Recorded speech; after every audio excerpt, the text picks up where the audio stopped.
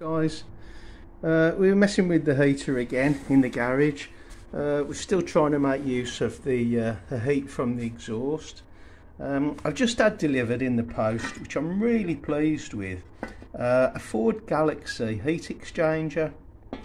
Bought this off eBay.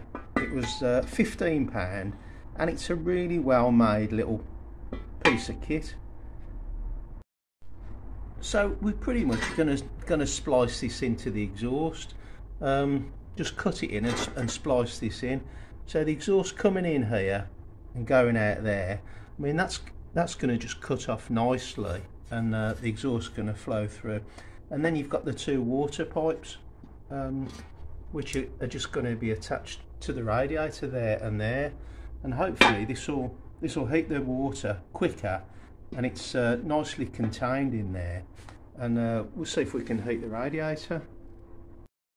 So I've just cut the two end pieces off the heat exchanger where it goes onto the vehicle using a 1mm cutting disc. These are fantastic. They cut through metal like butter, and luckily the exhaust from the machine fits absolutely perfect onto that pipe there. Such a nice tight fit.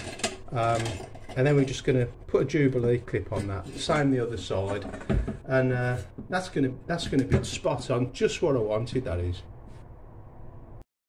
So they've gone absolutely spot on. It couldn't have worked out better.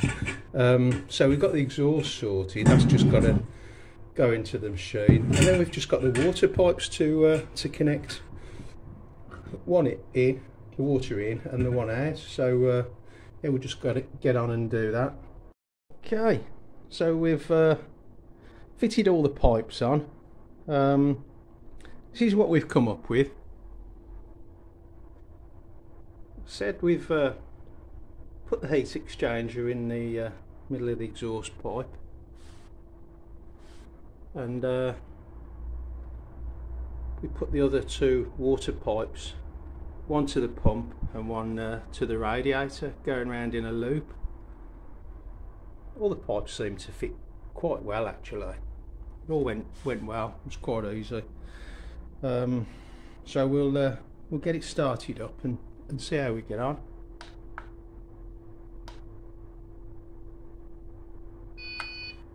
Okay.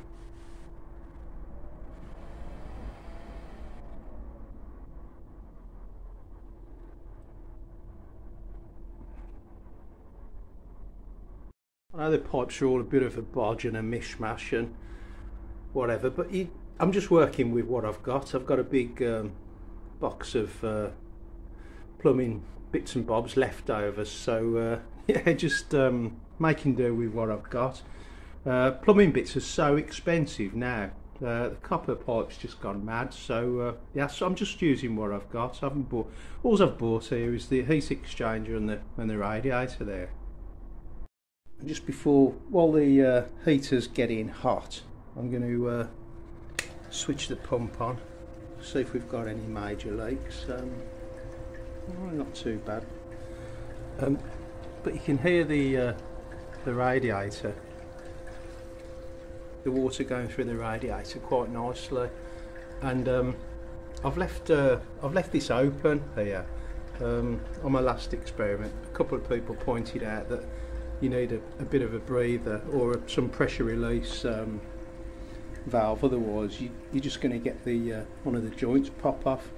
So I'll just leave that open. It's a low pressure system, so it should be okay. So we've turned it on again. I've only got it on heat setting 2. It goes up to number 6, so we'll just start it off gently. Apologies, I still haven't brought the non-contact heat temperature gunner down. The wife plays with it with the cat, with the laser on it, so it's in the house somewhere. But that's red hot already.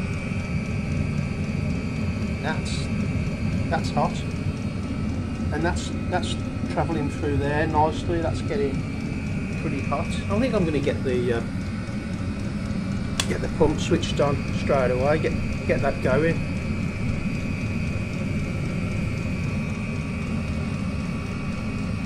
No leaks, which I'm amazed with. So here's the exhaust coming outside, and we've got a bit of gunge coming out there. I imagine that's some rubbish that's in the heat exchanger from when it's been used for a car. So that should burn off quite quickly.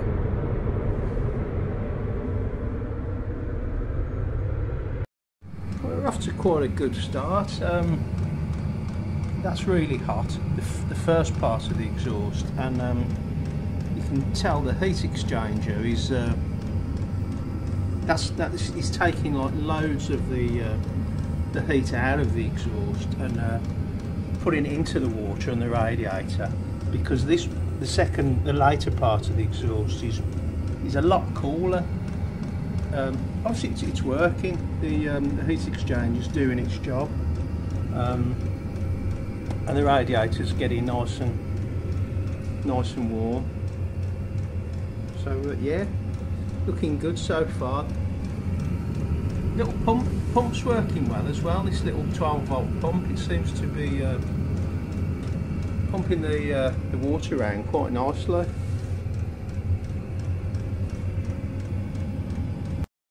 I've just topped the radiator right up to the top, and I've bled it through that nipple there. So the radiator's full of water, and it's hot all the way through, kids. Honestly, this has got to be, out of all the little experiments to get heat out of the exhaust, these heat exchangers are the way to go. That's the best results I've had yet. That's really warm, and it's been on no time. That is really, it's what it's for. It's a heat exchanger, so it's working. So we've still got some steam condensation coming out the exhaust. Whether you're always going to get that, I don't know. But this is pretty cool out here. So we're taking all the heat out of that, the front part of the exhaust.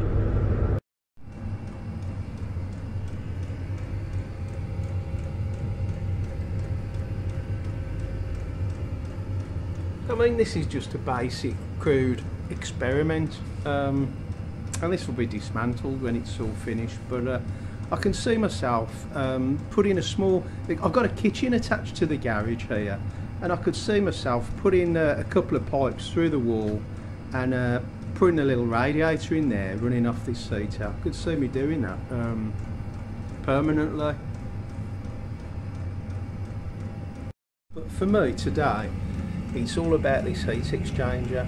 This is what's making it work. I've tried a few other experiments. Forget them, I'd say. This is definitely the best one and the way to go. As I said, this is off a Ford Galaxy. I think it's about a 2006 diesel 1.9 TDI, and the pipes all seem to fit. These fit, the exhaust pipes that come with the machine fit perfectly with the Jubilee clip. There's no smell of diesel there. They fit so tight. I mean, I've just pushed the water pipes in. It's low pressure. I've just pushed those in with a bit of rubber pipe to seal them. I'd probably solder them, you know, if it was going to be permanent. Yeah, so that was about £15 off eBay delivered. And the pumps are just from £15 to £20. The bits of pipe, accessory pipe, you can get a complete kit for about £10 to £12. And the radiators, that was just about £22, I think, something like that. But these the little pump, it is a proper hot water pump for a caravan, and it works fantastic. But you can get a central heating pump, proper central heating pump that's going to outlast this for about, I think I saw them on Amazon for about £35. That's gonna work as good as you need it. Couldn't resist coming out here to show you my my other heater. I have it on every day. It's ticking away nicely and it's heating the house up. There you go. Can't resist showing you this. The heat's going through a hole in the wall there. I'll quickly show you on the other side. So we're inside now. There's the box outside, and there's the controls. I've got it on halfway. Never did tidy that the vent up, but that's kicking out some heat here, and it's warmed our house up. I've had that on all day. I put it on at like 6 o'clock this morning. That's been ticking away nicely. Probably, I don't know, a couple of litres of kerosene that's used, and the house is toast, and it's pretty cold here today. And we're back in the garage with the experiment. I mean, look at the temperature there. It's up to 20 now in here. That's kicking out some heat. This is like I said, double garage.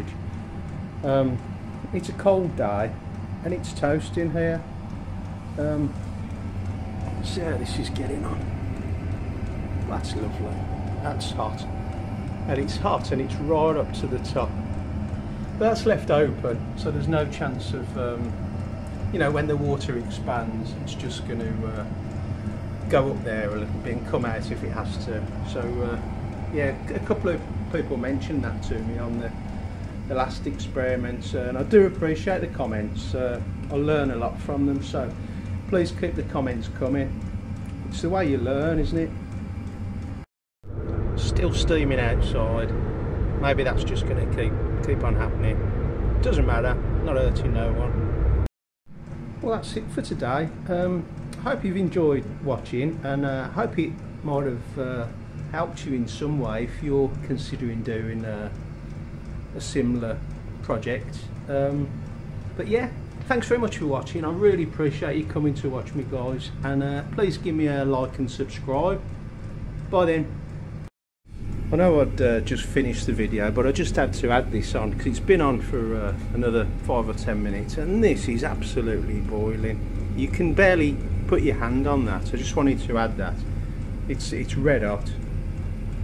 So thanks again for watching.